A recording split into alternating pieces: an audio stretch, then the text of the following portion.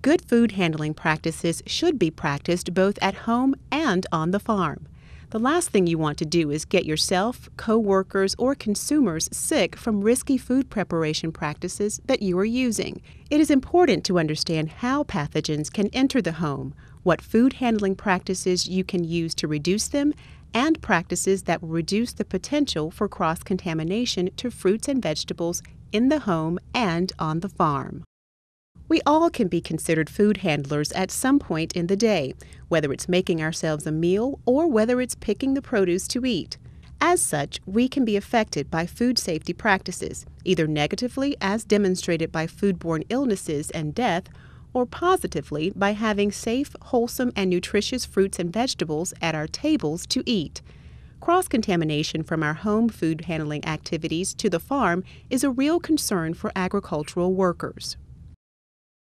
There are things that you do not want to do in your home that add to the chances that you or your family will get sick from a foodborne illness.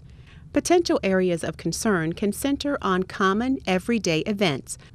For instance, changing a diaper, going to the bathroom, or even taking out the trash without washing your hands and then preparing food after any of these events can increase the risk of transferring foodborne illnesses.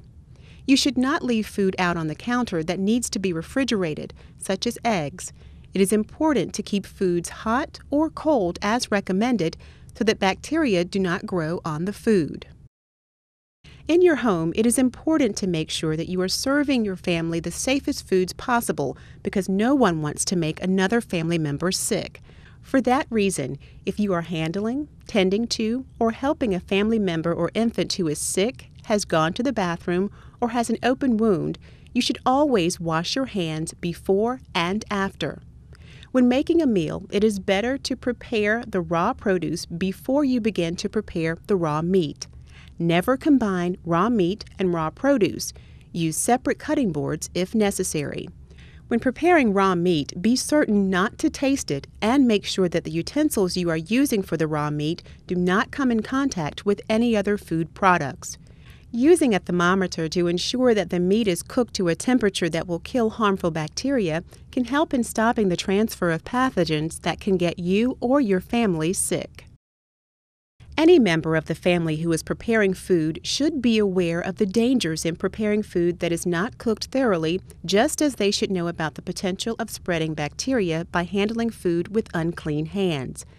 Bacteria can grow on food when it is handled or stored in ways that are not correct. It is your responsibility, if you are preparing or helping cook food for yourself or your family, to make sure the food you are serving has been made using safe and sanitary practices.